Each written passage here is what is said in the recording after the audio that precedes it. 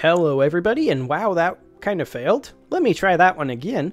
Hello everybody, and welcome back to Kerbal Space Program, where we are currently trying again to land this rover on Tylo. The last one kind of went boom a little bit, but that was entirely user error. That was all my own fault. So let's go ahead and before we do anything else, let's go check on our asteroid base. I want to see just how much mining it actually got done in that 3 years. So, let's take a quick look here. Looks like we are doing well on our power. Looks like it stopped mining at some point. No, actually. It is still going. Uh-huh. Interesting.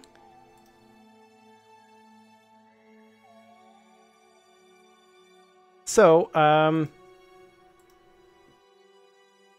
it is going, but it wasn't, I think.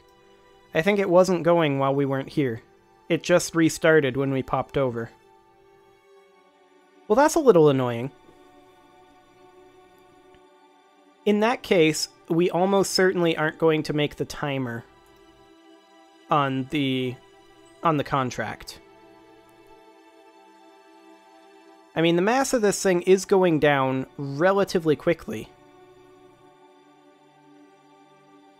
Maybe if we just sat here and mined it out.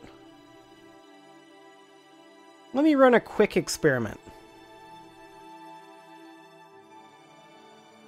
Okay.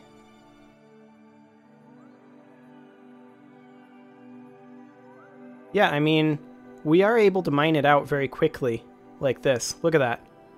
This is how quickly it should have mined out. Look at that mass go down. Look at our delta V go up. That's what I love to see. So yeah, I think we just sit here and mine it out like this. Oh, why did it stop?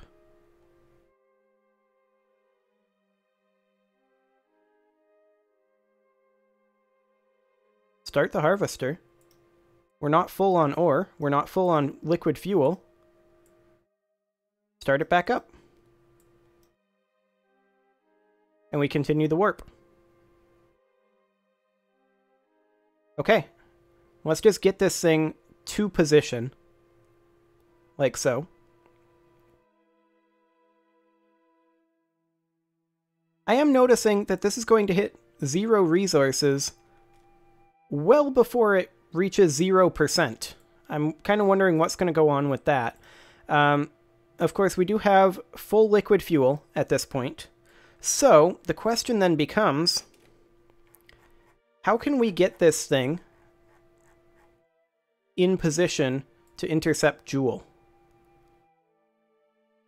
What happens if we set Joule as target and do a Hohmann transfer? Yeah, I realize that we're not near circular, but this would theoretically work. And we have the delta V to do it. I don't know about the delta V to break once we get there.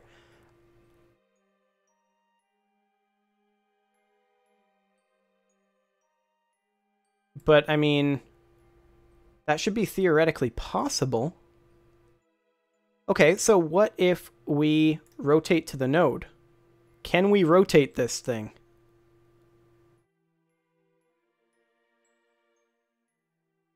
Incredibly slowly. I'm going to quick save here in case anything goes horribly wrong. And I'm going to physics warp this. Oh my. That went horribly wrong. Our engine's detached. And we're just waggling around here. Okay. That's interesting, to be sure. I'm going to reload that. And let's see here. This should be year 98, day 288, 2 hours, 13 minutes. Yep, that is correct. Okay, so we cannot do that with the physics warp. So the question is, how do we go about rotating this thing? How do we go about spinning this base? And I don't know the answer to that question. Well, let's go ahead and fly this thing. So we were able to mine it out-ish. We were able to mine out a significant percentage of it. But the question now becomes, how do we get this thing rotated over to the node in a quasi-timely fashion, or even a fashion at all? Now, we are, I believe, controlling from the asteroid itself. However, we should maybe be controlling from this advanced grabbing unit. Control from here. And go to the node. And the question then becomes, how long will it take us to turn there? Also, node in T-minus 42 years? Lol. That's going to be a lengthy wait.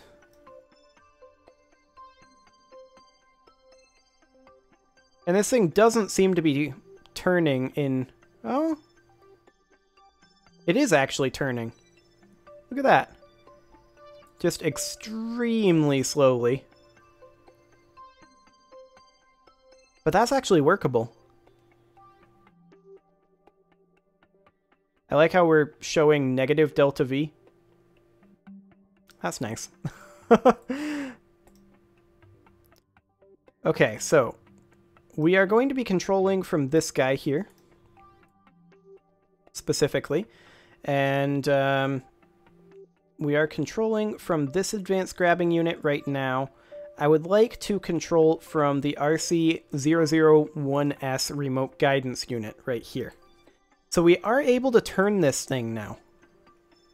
So that's interesting. The next question I have is, if we start pushing this, how horribly does the physics react? And I don't know the answer to that question. But we are basically aligned here. So I guess let's find out. Okay, that was a very small amount of push there. And obviously we're filling our tank as we push and increasing our thrust to weight. See? So there is that. Okay, so what happens if we remove all nodes, home and transfer to target, create node, still 42 years.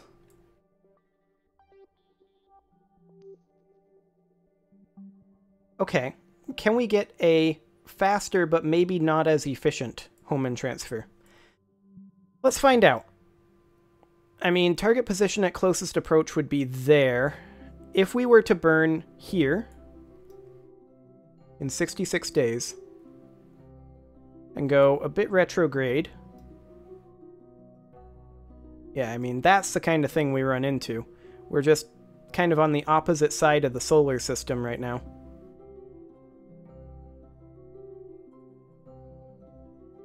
Yep. So it does need phasing orbits. I don't know about 40 years of phasing orbits. So what if instead we were to intercept a target?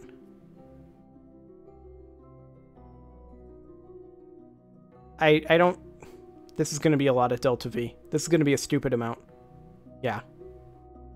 That's not what we're looking for. So what I want to do is I do want to home and transfer to target. One thing we could try to do, actually, is circularize our orbit. So let's go ahead and do that. Let's think about a circularization at the next apoapsis. 442.7 meters per second. Now that's not that bad. We have enough on hand for that. Now, is there enough resources in the asteroid to replenish our delta V? I don't know. Maybe is the answer. But let's go ahead and do that. I think let's rotate to the node and let's execute it. I would very much like to try that. Now, another thing we could always do is we could run a refueling mission. We could set up some sort of a refueling logistics system. And that's something I would probably do if this was going to be a useful thing in the Joule system. I'd probably set up a fueling station on the surface of Bop and just be able to very, very easily hop up and down.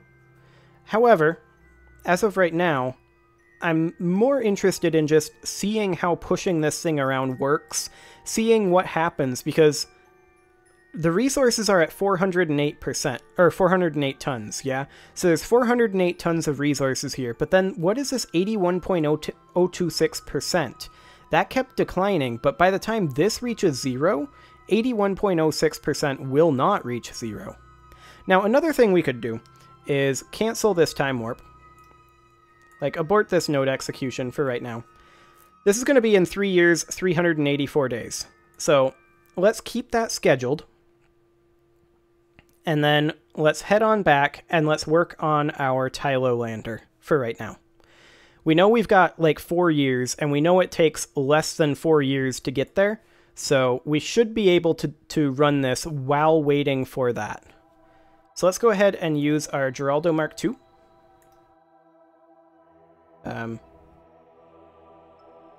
Geraldo Mark II, there we go. And we are just going to head out to the Joule system. And once we get there, then we will, well, I'll just keep an eye on the mission elapsed time, and that will let me know. Okay, so we are targeting Joule as it is right now, so let's go ahead and do a quick home and transfer. Create the node. Let's see what that gives us. Okay, we are going to be going the wrong direction. So let's go ahead and adjust this. It will require some adjustment. And let's go in this way. There we go. I like that a lot. Oh, that was a little too far. Ah, no. No, come back. Come back. There you are. Okay. Come on back this way. Excellent. Perfect. Yep, that'll do. Execute that node. That is a lot of Delta V. Okay, let's try a different one. Let's create the home and transfer. And I want to burn retrograde. That is to say, I want to use less Delta V to get there. I think I completely messed it up, but let's go ahead and do, yeah, something like that. That is so much less Delta V. So I think what happened was I overcompensated with the scroll wheel, and there we go. Execute that node. That's exactly what I'm looking for.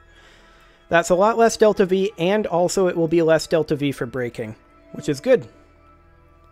So let's go ahead and do this. We are 36 days in right now. It'll be 81 days until this burn. And that'll be fine. We'll just have to make sure that no more than about 3.5 years go by, because I do not want to miss that apoapsis. That is for sure. Now, about the contract completion. If we don't get there in time, that's fine. I'm more doing this just to find out how exactly the asteroid mining works, how exactly the asteroid bases work, and I've learned a lot about it, which is good. But we're going to have this home and transfer burn momentarily, which will be right about now, actually. Go ahead and burn, MechJeb. Like, seriously, you're going to burn out this stage real fast. Go ahead and burn now. There you go. Excellent. Okay, so we've got about 30 seconds in our core stage here, and then our interplanetary transfer stage will kick in. We've got plenty of Delta V to make this all work, theoretically. And let's go ahead and stage this as soon as we've burned out all the Delta V we can, which will be right about in 10 seconds. So that would be then right about now. Okay, am also going to burn off our monopropellant. Get us there a little faster, get us a little delta V, get us a little more thrust to weight. Should all be good. And while we're at it, we might as well physics warp on up. There we go, that'll make everything go just a little bit faster. 4 times faster, a little bit. Okay. So we are making good progress in this burn. Estimated burn time of 9 minutes. We've been on this flight for 118 days. We've got plenty of time before our base needs its maneuver. And we're almost out of monopropellant, but we've been able to use our monopropellant to propel us quite a ways, really.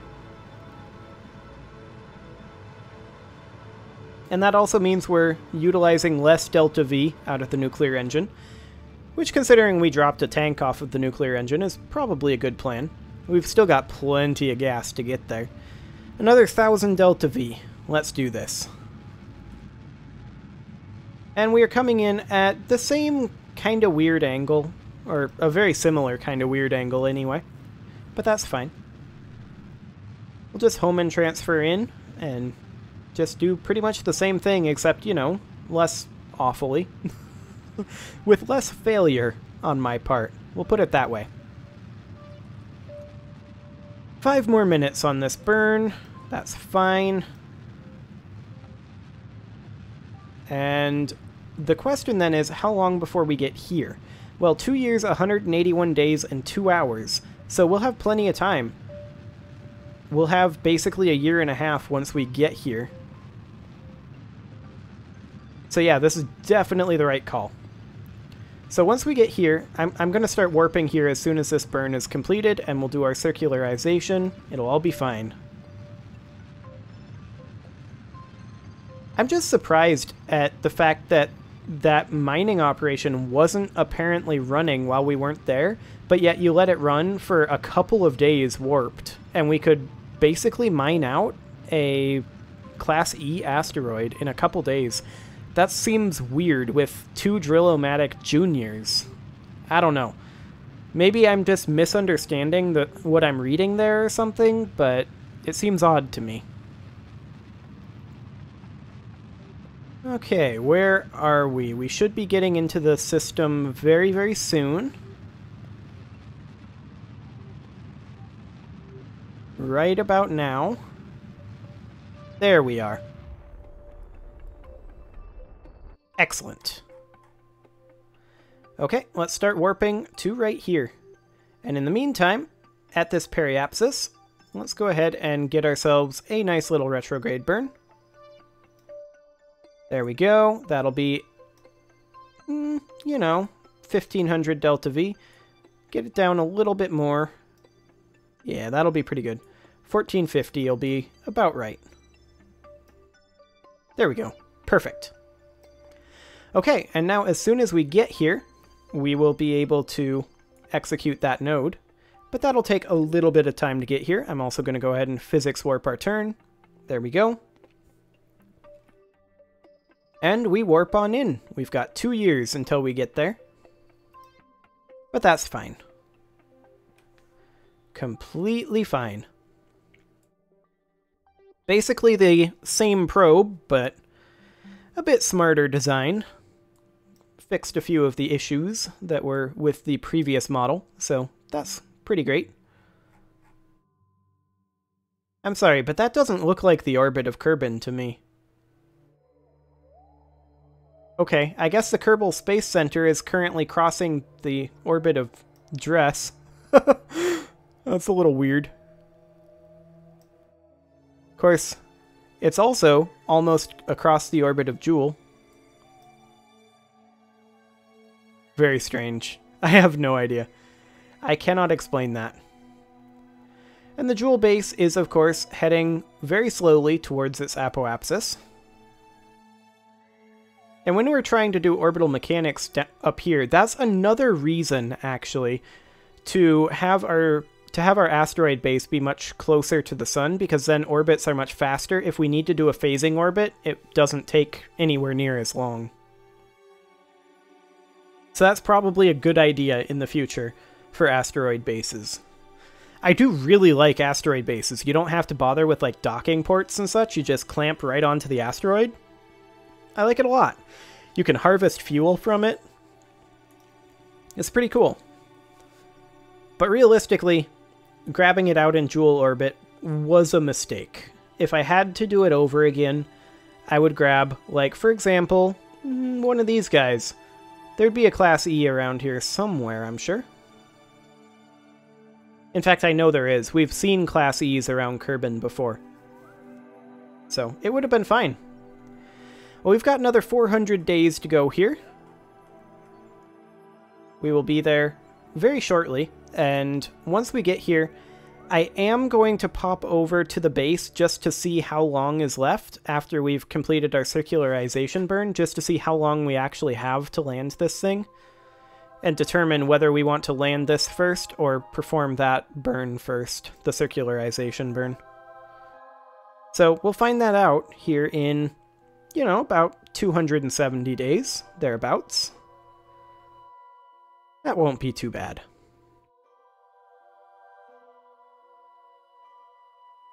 All things considered, this probe is a far superior one. We have basically the same amount, well, we have less delta V going into the system, but we should have plenty to get done what we need to get done, especially now that we've got 2.1 kilometers per second out of the Sky Crane. That thing can just about land itself from a low orbit. So that's good. But we'll have plenty of delta V. Like, we'll have 3,000 meters per second or so to burn off. I'll probably start at a higher orbit, too. I didn't really like the 50 kilometers with the thrust to weight that I had. It just did not feel great. So I think we'll probably target somewhere closer to 100 kilometers. Just so that we have additional time to burn off our nuclear engine. And that'll be perfect. And here we come for our braking burn. Fantastic. Get over here, Science Here and Now window. There you go. Excellent. And yeah, we've definitely got slightly better thrust to weight, so this will go a bit faster as well. 1450 meters per second. Let's do this. Also about a minute less on this burn, so that's pretty great. I am much happier with this design so far. Hopefully it performs better on the actual landing, because the last one didn't perform on the landing at all. It would have been fine, I think, if it hadn't have been for the off-center engines. If those hadn't have been there, it would have been much better. I think we probably could have landed it. Maybe. Now that I think about it, weren't we like 200 delta V off? Because I came in too high, or rather too low? Yeah, we were like 200 delta V off. I don't think I could have landed that. Unless I had come in higher and had the engines be better centered. But we are currently elapsed a little over, well, about 2.5 years. So we are going to actually have about 1.5 years. I can guarantee that. So I don't think we actually have to go and stop the, or go check on the asteroid base. I think we're completely fine to just do this landing. I mean, realistically, this landing isn't going to take more than, what, a couple hundred days tops if we have to do phasing? It's certainly not going to take a full year. So yeah, let's just go ahead and get braked in here. And as soon as we are braked, I am going to do an inclination change, I think. It was super cheap last time, so I'm fine with that. Let's go ahead and do a match planes with target. And this burn will be done in a few seconds. There we go. Very, very shortly now. 100 meters per second more. We're up to 0.41 thrust to weight. I like to see that over Jool. I like that a lot. There we go. And now let's go ahead and set Tylo as our target. That was Bop. Hang on. Tylo is our target. There we go. 1.5 degrees. We will go ahead and say at the next descending node, create and execute. 51.2 meters per second. This is almost identical to when we came in last time. That's pretty cool. I am A-okay with that. Node in T-minus 1 day. So also identically with last time, we are starting to go over with this mission. So after we successfully complete this inclination change, I'm going to put a cut in, and next episode, we will actually land this thing on Tylo. It is not going to go poorly. I think. I hope. I wish. It's not going to go as poorly as when we failed like 3 times in a row to put one on Duna. I'll put it that way. Okay. So there's our inclination burn done, and with that, I'm going to go ahead and put a cut in here, and next episode, we will land this thing on Tylo. See you all then.